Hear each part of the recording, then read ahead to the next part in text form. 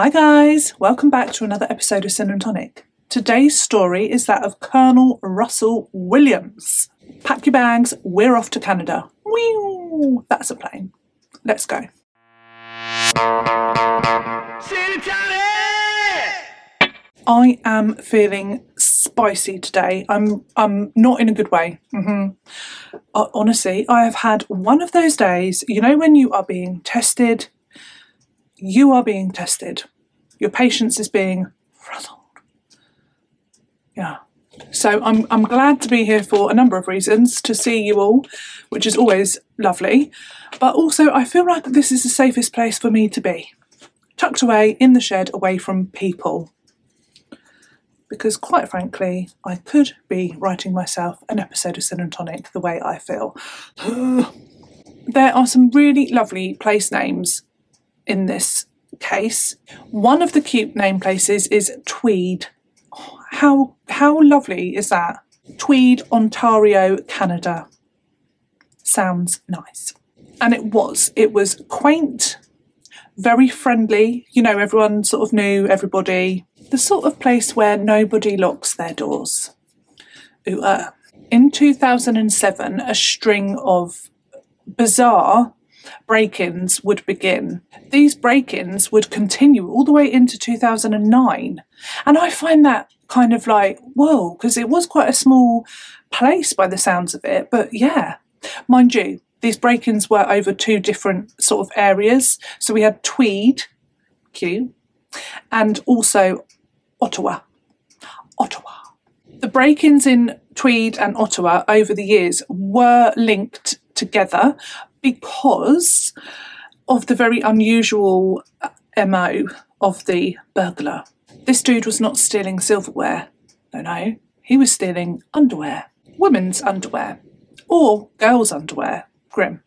And actually, I'm not making light of it because it frightened the communities, because in some cases, it became apparent that he wasn't just stealing their underwear. He was spending time in their homes. He was breaking in, and I can't think of a nice way to put this, but he was masturbating also, because, yeah, there was evidence of that. Now, of all of the sort of evidence to leave, really? Was that all part of the sort of, I want to say, fun of it? Not, you know, I wouldn't find that fun, but this person obviously did. It was just grim. The grim thing as well is that some of the people involved were like children. So there was a 12-year-old girl, for example. Her bedroom specifically had been targeted. Her underwear, excuse me, her underwear had been taken. She was 12. There were pictures of her in her room as well, so it would have been obvious that this was an underage girl. Again, there was another incident with a 15-year-old girl, and again, very obvious that she was underage, and her underwear had been taken. Her room had a lovely mess left behind. So it's dodge. And also, the impact that had on those children was unpleasant, and the women as well. Knowing that somebody has broken into your house and gone into your space, let alone your room, and gone through your personal items. He didn't only just take their underwear, he also would take pictures from their bedrooms of them. So that's creepy as. Most of the initial break-ins that happened in Tweed, I will never not like saying, I think it's so cute. But get this, most of the initial ones were on Cosy Cove Lane. Cosy Cove Lane. Absolutely shut up. I need to live there. I think I'd be safe to now. It just sounds, what a lovely place name. If any of you, you know, sometimes you're driving around places you don't know and you just see like a road and you're like, oh, I wish I'm going to start taking photos of them, because I can't recall a single one. But sometimes you're somewhere and you're like, oh my God, like what a cool name. Sometimes they're naughty. Oh, there was one, I can't remember it. See, I need to take photos, but I love a good, like, fun or sweet road name. I do. Cosy Cove Lane. Not very cosy though, obviously, at this time. a lot of the people involved were scared, terrified to be at home. Women and families were locking their doors and being more cautious in these areas.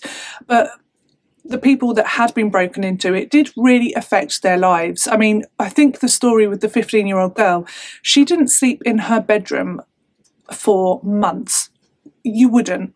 So it's just, it had a big impact on the victims. Mid-September 2009, things escalate. The burglar breaks into a woman's home. She's a new mum. She's got an 8-week-old baby sleeping nearby. He breaks in, hits her over the head with a torch, and then proceeds to sexually assault her with her baby just like there. The ordeal went on for a couple of hours. He broke in at about 1 a.m. and he left at about 3.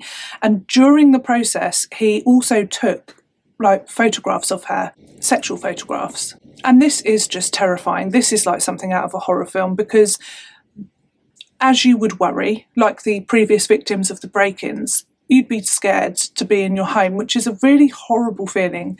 Horrible feeling, I'm imagining, but I would hate that. He broke into the same house, that woman's house, again the next night. And the following week, there was a third break-in at her house yet again. So this is just like, that's taunting behaviour, isn't it? That's really scary.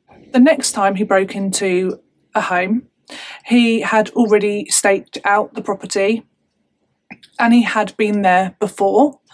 And this time he would also like make sure that the women lived alone or had sort of absent partners, boyfriends, maybe they didn't live together, so they were likely on their own. He broke into a woman's house and she was asleep on the sofa, and then he hit her on the head and subdued her.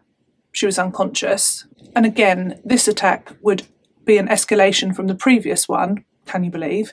This time he beat the woman, he choked her, and then he sexually assaulted her, and again he took photos. He spoke to this victim, and she was asking questions like, it's just horrible, but like, was he going to kill her? Things like that. And he spoke to her, and she recognised his voice. I don't know, that's even more creepy.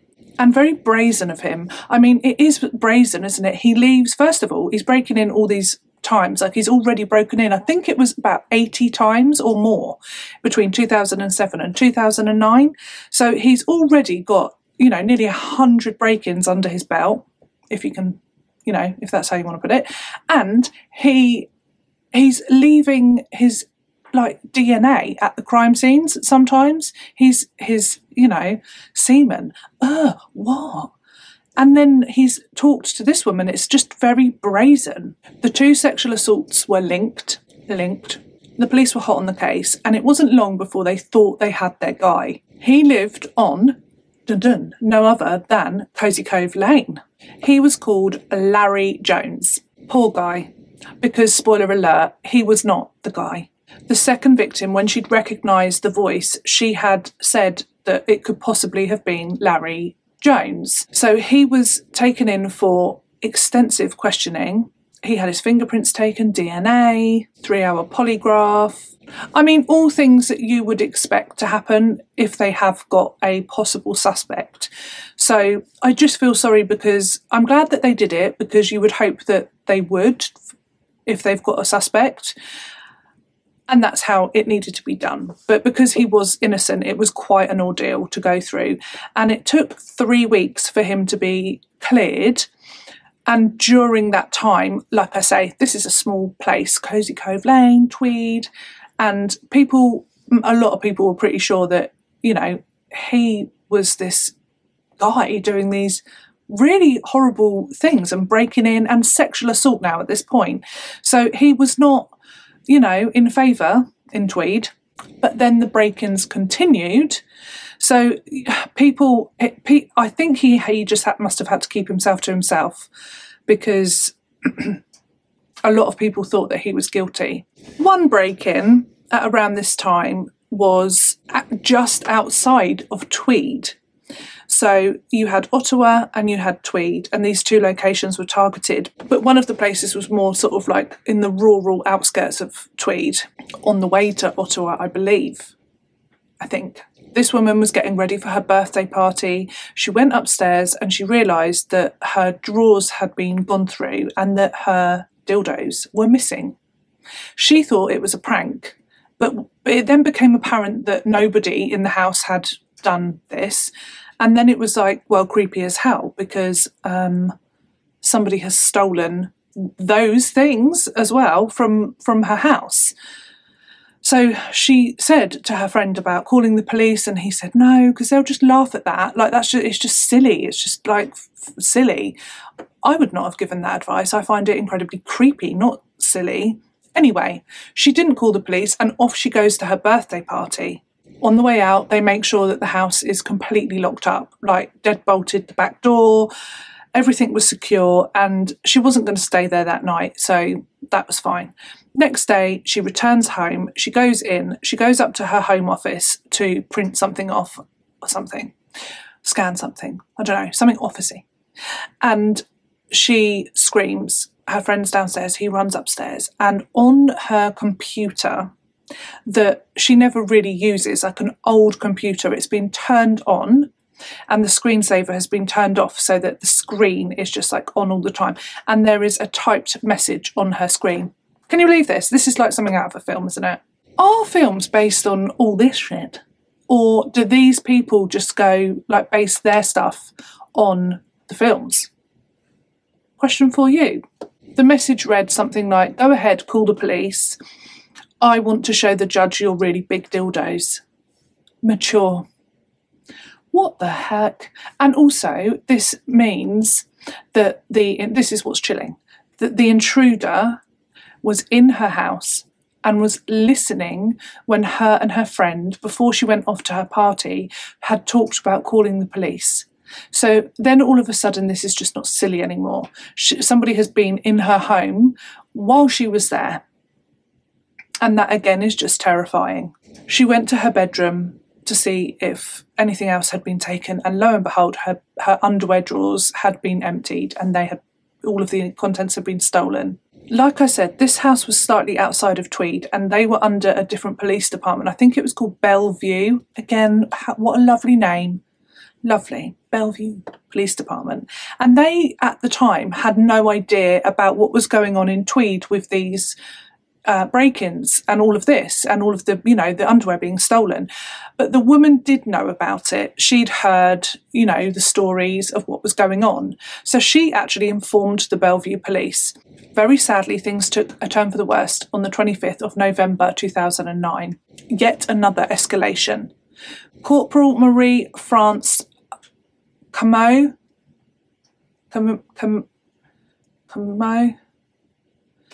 apologies if that's wrong, I think it's Comeau, it's French, 38 years old. She lived in Brighton, Ontario, and this was not very far from the military base there. She was a flight attendant on some of the flights that would be to and from the base. She was in the forces. She was a free spirit. She loved life. She was an artist. She loved her job because her job meant that she was stationed in different places around the world. And just the week before, she had flown on a flight, they would fly VIPs and presidents and stuff like that in these military planes. That was what she did. And she basically the week before had travelled around the world. She'd been everywhere. She was loving it. On the 25th of November, her body was found in her home. She had been suffocated. I'm not sure if this case was immediately linked to these attacks that had been happening. Sadly, not very long after this, another attack would take place, January the 28th of 2010. 27-year-old Jessica Lloyd came home from a night out with her friends. Her house was one of the sort of more isolated houses on the outskirts of these places. So it was isolated, but it was also visible from the road that ran from Tweed to Ottawa. Late that night, about 3 a.m, two men were driving in a truck. They were going to Ottawa, I believe, to pick up a load, like they were working. And as they drove past her house, they noticed an SUV parked in the field, sort of like to the side back of her house, and they both commented on how bizarre that was, because it wasn't parked in the drive or like next to the house or in front of the house. It was in an odd place, like it was almost parked, like the person who had parked that SUV didn't want it to be visible from the house, right? Bit creepy. Enough to make these two men be like, oh, that doesn't feel quite right. The next day, Jessica had not arrived at work, and her mum called her brother, who went round to her house, and he found her purse, her ID, her money, her cards, her glasses, just, you know, everything that you would expect a person to have with them was at the house, but she was not. A huge missing person case went underway at this point. There were posters made up, her face was everywhere. Local, in all the local areas, you know, she's missing. And when the two men from, you know, the night when they drove past in their truck, when they saw her face and realised where they were talking about, they came forward to the police and they let them know about this SUV that they had seen in the field near her house. The police tootle over to the property and they go to the place where these two men have, you know, told them that the car SUV was. What does SUV stand for? I've just suddenly realised I don't know at all. SUV. Couldn't guess. Vehicle. Something vehicle. Super, ultra vehicle. I've got Google. Oh. Sports utility vehicle. A car similar to a minivan or a station wagon, but with a much tougher look and a design suited for off-road driving. Okie dokes. We don't really call them that, do we? We would say like 4x4, I guess. I digress. The police go to the field, to this place, and they take the tyre impressions, because there are tyre impressions in this field. It's been like cold as, so there's still the tyre impressions there. And they take these tyre impressions, and then what they do, I think, is clever. So they set up lots and lots of like road traffic stops to check the tyres of vehicles. So they stop people and they're just checking their tyres, basically. How did they do that? Was it like with the... In my head, it's very CSI. Like they're not literally standing there with like... They haven't rolled... like got a print and they're like looking like that. Surely it's like the car drives over something, a computer or a screen or something, and then it goes boom, boom, boom, boom, boom, match, like the fingerprint thing, you know? I don't know. I hope so. That's so cool. Anyway, they did that. So they set up all these stops. I'm going to imagine that that's what it was. It's like you drive on, go burp, match, burp, like that. But it wasn't as obvious as that, because they stopped people, they took the tyre impressions, and then everyone went on their merry way. Even the dude whose car tyres came up as a match. Must have been a silent boom, boom, boom, boom, like that. Maybe just a little light. It's like, beep, beep, beep. Zip. Thank you, sir. See you. Have a nice day. And then off he goes. Did I say that in Canada? Have a nice day. I think that's more American, isn't it? Have a nice day. I know Canadians are meant to be really friendly, but I don't want to say that in case, wait, because you're going to be like, yeah, this dude, but hold your horses. The dude rocks up, goes over the tyre thing, it's a match, see you, bye sir, bye. Off he drives, and then they put him under surveillance, because they're like, you know, they want him to take them to Jessica. Anyhow, this dude is Colonel Russell Williams. And guess where Colonel Russell Williams lives? Cosy Cove frickin' Lane and Ottawa. The reason he has two addresses, he's not like super duper rich, is because he is a military man, colonel, and he lives near the base in Ottawa and has a home there with his wife. Has a wife, and he also has a bungalow. I call it a bungalow, but when I watched a video, they kept calling it a cottage. So I don't know if that's just like, you know, we would call it a bungalow, like a house that's on one floor, and then but they called it a cottage, but it was It's bungalow to me. Cottage bungalow. Bungalow. Funny word. Anyway, so he owned a bungalow in Cosy Cove Lane, as well as a place near the military base, rhymes, in Ottawa. He was an exemplary. What? He was an exemplary. What the fuck? Exemplary. He was an exemplary. Oh, exemplary.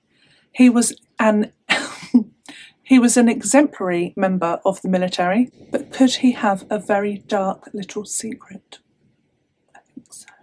Now, I said, oh, all the Canadians friendly, and you're thinking, oh, well, clearly not, because one of them has been naughty. And I know that they're not all nice, are they? That's not possible. But this guy was not actually born in Canada. He was born to English parents in England. You're welcome. Sorry. 7th of March 1963. His family moved over to Canada when he was young. When he was 6, his parents divorced and they both went off with different partners. And other than that, there's nothing to write home about in his childhood. He did spend quite a lot of time in boarding school, so I guess that it's a bit unusual, but nothing, there's no skinning of animals. It's all very straightforward. In college, he had a close circle of friends, and I think he was a bit annoying. They called him, I think, some sort of military thing, like the colonel or the major or something in college, because he designated tasks out for his roommates, like, you're going to do this, you're going to do that, and he wanted all of the, he wanted it to run like clockwork. He was very controlling and organised. He only ever had one girlfriend in the whole time that one of his best friends had known him, for a number of years and years, and in that time he only ever had this one girlfriend, and then she split up with him and it broke him massively. After that, despite having studied economics and political something at college for about 4 years, he decided that he was going to join the Air Force and that he wanted to be a pilot. A friend noted that it seemed to be quite inspired by the movie Top Gun, and that at this time, so when his girlfriend's just sort of left him, he started very much to live in a fantasy world. However, the guy did actually go on to become a pilot, so it wasn't like he was, some people hide themselves and the reality that they're living in a fantasy, and he had this sort of fantasy of becoming a pilot in Top Gun. He then actually went and fricking did it, so it wasn't like these people that, they live in here and it's not real. He went out and he got it, and he did. He became a pilot. Wasn't very Top Gun-like, though. Joined the Canadian Forces in 1987 and, how do you say it? Got his wings, or gained his wings, in 1990. And he flew, and you're going to be like, oh, wet. Mm-hmm. He flew the planes, the VIP planes, right? So he flew those with, I think he met the Queen, things like that, and just dignitaries. Is that the word? I feel like I made that up as it came out of my mouth. Did you see it happen? Dignitaries, word? He would fly these VIPs around, just like a glorified taxi driver, really, but with really special people. Yeah, that's not fair, Sophie. That's quite an impressive thing. I couldn't fly a plane. But anyhow, he was promoted to captain in 1991. And at that time he married his wife. There's not much about that. It's all very sort of quiet on the wife front. So she was Mary Elizabeth, and he married her in 1991. Even a friend was quite surprised at their marriage. His best friend didn't really even know about this, Mary. She just sort of popped up out of nowhere. He was quite private, insular, and had a small circle. He was promoted to Major in 1999, promoted to Lieutenant General in 2004, so he's going up and up and up. And in 2009, he was promoted to Wing Commander. I think, must that give him the title of Colonel then? I guess. I'm guessing. I don't understand it. There's so many things, isn't there? It's it's a bit silly, I think. A bit much, isn't it? He was described as a shining bright star of the military. He was having a very a brilliant career, very good career, and he was enjoying it. He was the right person for all of the jobs. Like, basically, he was calm to a, not to a fault, I guess, because you really need that as an attribute, but he was described as being almost like unusually calm for somebody that had an incredibly stressful, intense job. Because at this point, he's not just flying like VIPs around. He has to do a lot of social engagements. There's a lot to his role now. A lot of work, like being in front of the public. So a lot more to what he's doing now at this point. The promotion in 2009, it really added quite a huge amount of pressure to his role. So it massively increased what he was doing. And interestingly, when we look back at this point, this is when the crimes that were being committed massively escalated. He also started to spend more and more time alone in his bungalow cottage on Cosy Cove Lane. Just to note, he had a very sort of like, it was almost like he had a long distance relationship with his wife. It all seems a little fishy to me. She maintained and lived in Ottawa, I think, the whole time. She had a job. I think she worked for like the Stroke or Heart Foundation. And that was her life. And then he was in the military, and he, you know, over the years was posted in different places, but then ended up in Ottawa. But he was either working or he was spending a lot of time away from his wife. So it's almost like they were estranged, but I couldn't find any information about that. I think they just lived very separate lives, and she must have maybe appreciated that he had a very stressful job and that he needed time on his own to unwind. I don't know. You know, yeah. Go for a beer with a mate, go fishing on a Saturday morning, but like having a separate house that you just like squirrel away to. I mean, no, actually, that does sound quite nice. On the 7th of February 2010, Ottawa Police Department go to Williams' home in Ottawa, and he is taken for questioning. And it doesn't seem like he's particularly fazed. The way that they have approached it is they haven't arrested him. They haven't even said he's a suspect. They have just asked him to come in to help with their inquiries, and they've made it sound like they're asking all the men in that area to come and do the same. So, you know, it wasn't too suspicious. At this point, he had no idea that they had matched his tyres. So I mean, I guess he just thought, yeah, cool, I'll come in. And I mean, he didn't ask for a freaking lawyer. He must have really felt like they had nothing and they were just asking him for, what do I mean? What is the word? Cooperation? Maybe had he seen something? You know, that sort of thing. You can watch the interview, and there is a guy called, what's he called? Called JCS. And I watched the interview, and he like breaks it down and looks at body language and stuff. I love his channel. Check him out. If you haven't, you probably have, but if you haven't, check him out. And yeah, they're really informative, and it talks you through the interview. I love it. Anyway, I watched the interview on his channel because I like hearing what he has to say about it as well. And after a while, it's really clever as well, but after a while, he just breaks.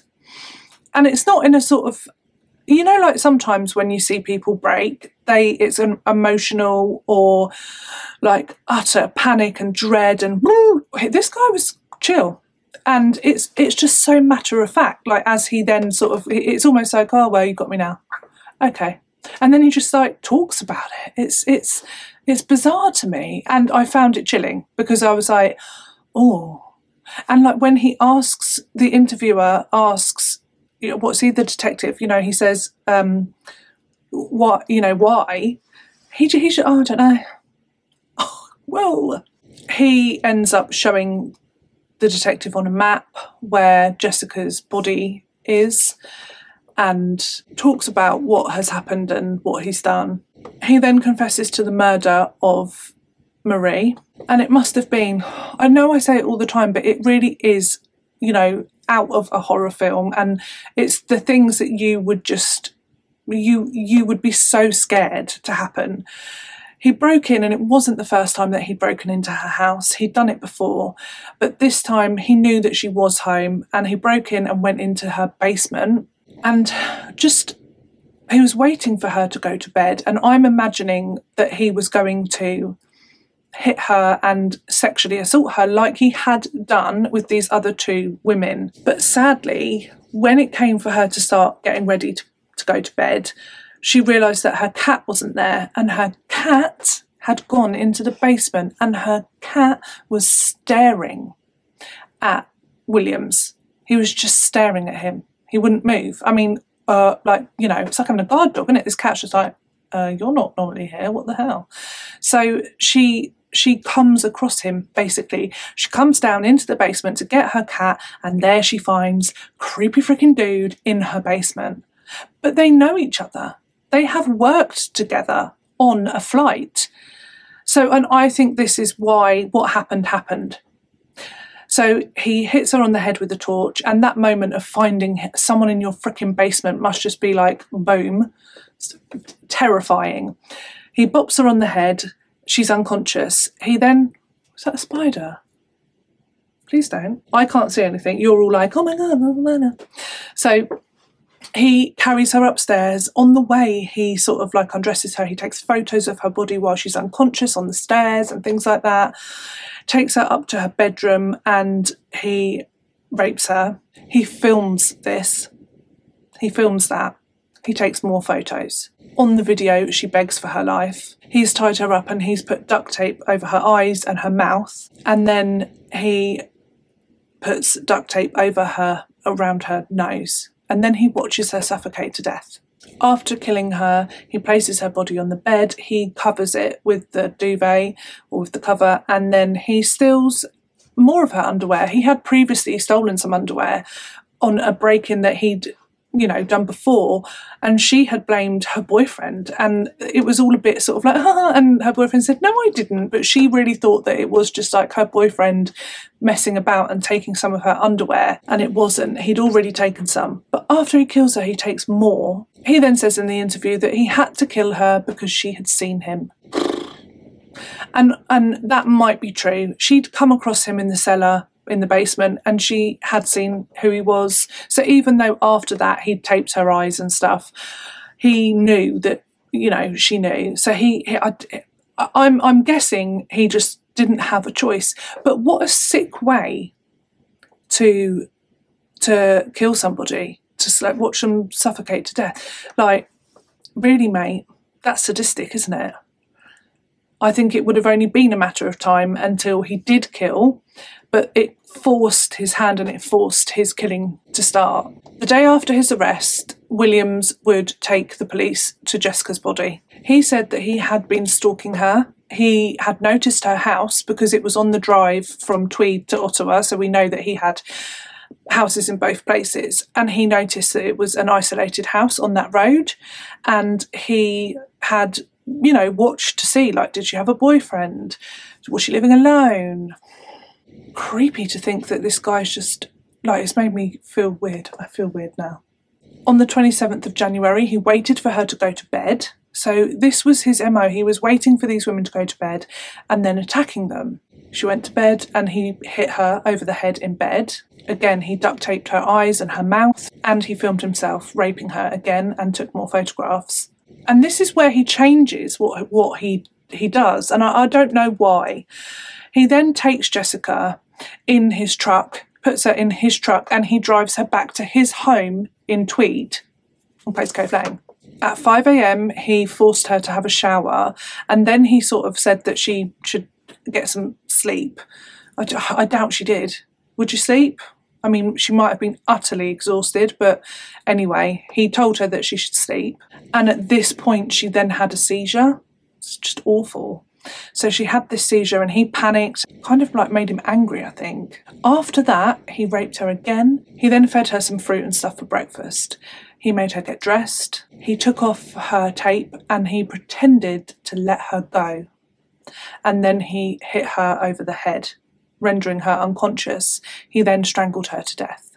After she was dead, he then took more photos. On the 29th of January, he buried her in a shallow grave. The location of this grave is, again, chilling. Do you remember Larry Jones? He was thought to be the guy that was, you know, breaking in and sexually assaulting these women. And obviously, Williams knew that. It was, you know, the whole town thought that Larry was guilty. So one day, in passing, in between, you know, his suspicion for these assaults and now Jessica's murder, he has a conversation with Larry, and he says to Larry, "Oh, like, what are you up to?" And Larry's going off hunting, and Williams shows a specific interest in where Larry likes to go hunting. Like, where's your usual place? Where do you usually go? And Larry describes it to him because he just thinks, oh, he's interested in what I'm doing and what I get up to, like, you know, neighbourly, friendly. Jessica's body was found in Larry's favourite hunting spot. So Larry was certain that basically Williams was trying to frame him. It was a setup.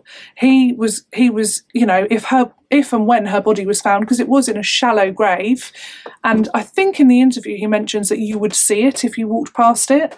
So I think he was just trying to divert any suspicion onto Larry. Thank God those two men driving at 3 a.m. saw his SUV in the garden. Because I don't doubt, I think that he was triggered and he had just started his killing, and it would have continued. He would have killed more people. He wouldn't have been caught for Jessica's murder, and it would have carried on. And he was escalating quite quickly at that point. So he would have killed more women, I'm sure of it. And he probably would have got caught at some point, because I think, you know, his area was quite, he was staying in those areas, wasn't he? So I do think he would have done. But yeah, thank God that, but again though, what if they'd have found Jessica's body and they really had, you know, gone like, it's Larry, it's got to be Larry. You know what, things like that happen. And when they've got their person, they don't want to admit that it's not that person. He could have been out there killing women for a long time if those men had not seen his SUV. Yeah, thank God for them. His houses were searched, and this blows my tiny mind, in Ottawa, so in the house that he shares with his wife, not Cosy Cove Lane, they did find things in Cosy Cove Lane. I think behind a piano he had taped, like, who does he think he is? He had taped recordings, you know, like recordings of rape and just grimness to the back of his piano. They were like taped behind the piano. Lucky that didn't need to be repaired, mate. No. Oh, sorry, just take those. Oops, forgot they were there. And then, but in Ottawa, where his wife lived, there were boxes and boxes of women's underwear and photographs. Kid you not, I'll share some photographs of this dude in women's underwear. So he was, some of the pictures in their houses as well. So in the victims' houses, he's in their underwear, and he's snapped photos of himself. I've just had a terrible thought. Shit. Because in the pictures, it's like, how is he, because he's taking the photos himself, right? Surely, if he's alone, what if his wife was in on it? What if she goes too? And it's all a bit of a kinky thing. And she takes the photos of him in their underwear. Maybe she didn't know about the sexual assaults and stuff, but maybe it was like this kinky, like, let's break in. Ooh, stranger things have happened, haven't they? But anyway, that is purely speculation on my part. My brain just went there. But okay, forget that, because that's like, there is no mention of that at all anywhere. That was just my sick brain. But there are all these photos, sometimes in the victims' houses, of him in their freaking underwear. So he puts it on and masturbates while doing so, and then takes photos of himself and then steals the underwear. Probably wears it out, probably puts his clothes back on. Ugh. And then there are also diaries, like a catalogue of what he's taken and where he's taken it from and when. Mate, why do they do that? Like, it's like it's a hobby. It's like there's something so not right in there, isn't there, for that to be like, oh, you know, I'm just going to jot down Pink Brazil, 34 Cosy Cove Lane. Do you know what I mean? For goodness sake. But that is obviously helpful for the police. My other thought here is, what an effort. All of this effort. This is a guy with a very demanding job. And it's like, do you know what? I guess it's a bit like, you know, something isn't an effort if you enjoy it. Oh, just even saying that is just so gross, because I know lots of people that are like I'm doing a degree, me as in myself, and I work and I've got kids and husband, house, and it's all a bit crazy at the moment, and I do get quite overwhelmed, and people are like, oh, maybe, like, you know, you shouldn't, maybe you could give Sin and Tonic a break and maybe not film for a bit, or, you know, like take something off your plate. But this is the thing I like, this isn't the chore. Hello? Hello.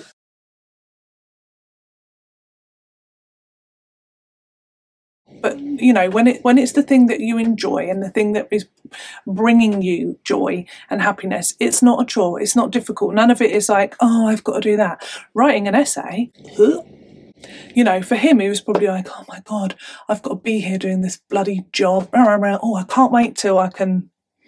I'm not even going to say it, but do you know what I mean? On the 18th of October 2010, Williams pleaded guilty to the murders and break-ins, etc. The trial was quite graphic, literally, because there were video recordings, photographs, so probably quite traumatic to see and be a part of. He was sentenced to 2 life terms and a further 120. I love it when they do that, but I know it's to give justice to everything that he's done, but so 2 life terms and then 120 years for all the other crimes that he'd committed. He was quite quickly placed on suicide watch. I kept seeing like he's in solitary confinement. I don't know if he still is, but he was on suicide watch for trying to suffocate himself by shoving a toilet roll tube down his throat. And his mental health it deteriorated quickly once he had been arrested. He had a very big fall from grace, this guy.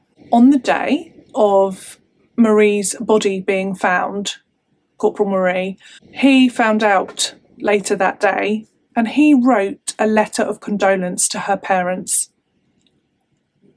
He is sick, isn't he? The military are disgraced. They are disgraced by him. They said it was the ultimate betrayal of the honour that had been given to him. And his wife has never publicly spoken about any of it. And there is a lot of doubt that she did not know anything. There was stuff in her house, and I don't know. He did write to his wife when he was in prison, like, love you, take care of the cat. Nice one. But why? I don't get the why. I don't. I do, I think, I err more on the nurture side of everything, you know, like of that debate. I feel like there's so many times that the people that commit heinous, horrible crimes, things like this, they've often got so many things in common, and trauma, childhood trauma, abuse, having alcoholic parents, having troubled upbringings, things like that often are at play. So cases like this fascinate me because I'm almost like desperately searching for it. I'm like, okay, what happened to this guy when he was a kid? Because there's got to be something. But maybe sometimes, and maybe that's what it is, it's a spectrum. So you've got like, you know, is it nature, is it nurture? And I guess people fall in that spectrum. Some people because not everyone that has a horrible childhood murders people or rapes people, like they just don't. So, you know, there's got to be a mixture of nature and nurture. You've got to be susceptible to it, I think, like, you know, have the propensity to commit a crime. But also, you know, some people must have more of an influence for it to happen and trigger it, and some people just hardly need any. because it's just like, okay, it's in there, that's how they were made, and don't take very much and then boom, it comes out. So it's more like nature. But geez, I mean, he was quite old when this all started. He wasn't like a young man. So crumbs. Yeah. It's like there were no red flags. That's difficult. That's scary, isn't it? No red flags. You need that in life to keep yourself safe. And that is why this case is so terrifying, because they're like, you know, people didn't stand a chance. Women didn't stand a chance. But he went from fetish burglar to sadistic killer. You know, that just it happened. Was it the pressure of his job? You know, was that just enough of a trigger for him to be like, way, here we go, that's what I'm going to do now. Boom, I'm fully in. You know. And that is all I have for you on today's case. Thank you so much for joining me. Hope you can join me next week for another Graham story and a glass, vase, bottle, hug, buggle, muggle of gin. Not much to report, but thank you so much, because I came up to the shed wanting to gouge my own eyes out with rage, and now I feel much better. I do. So thanks. That's worked a treat. I wasn't sure how it was going to go. How? Just another week of essay writing and research for me, so quite boring. I think my life might be a bit like that really until May. That's exciting, isn't it? But, you know, and like I said, this is the stuff that keeps me going. Coming up here, doing something creative, researching, coming up with how I'm going to tell the story, putting it all together. I enjoy all of it, so it's not a chore. Yeah, I love it, and I love you. You are special. Oh, tell me what you've been up to. Anything fun? We have got this week coming up. Christmas is beginning, okay, guys, because we have got what? I have got Christmas dinner with my village mums at the local pub. Yes, and oh, that'll be now. I will release this. It will be all set up to release when I am literally tucking my chair in. That's what I'm doing now, guys. Oh, that's a nice thought. I'm literally right now, as you watch this, pulling up my seat under the table and waiting for my Christmas dinner with my girls. Cheers. That's what cheers. Be like that. And that's Friday. And then on Sunday, Panto Day. Going for a spot of lunch and then watching Peter Pan Panto. Not seen a Peter Pan Panto, have I? No, I don't think I have. So I'm looking forward to that because I like Peter Pan. And obviously, yeah, it's for the kids, obviously. But yeah, I'm looking forward to that. So Christmas has begun. I know the decks are all up, but when you start doing all the Christmassy jazz, it's when it's like all kicking off. I'm going to love you and leave you because my tummy's growling. I need my dinner and I need a cup of tea. Weird. I need a cup of tea and my dinner. Cup of tea first? Cup of tea after? Cup of tea before and after? Yes. Made the choice. Thank you. Okay. I love you and I will see you all next week. Have a wonderful weekend. Bye.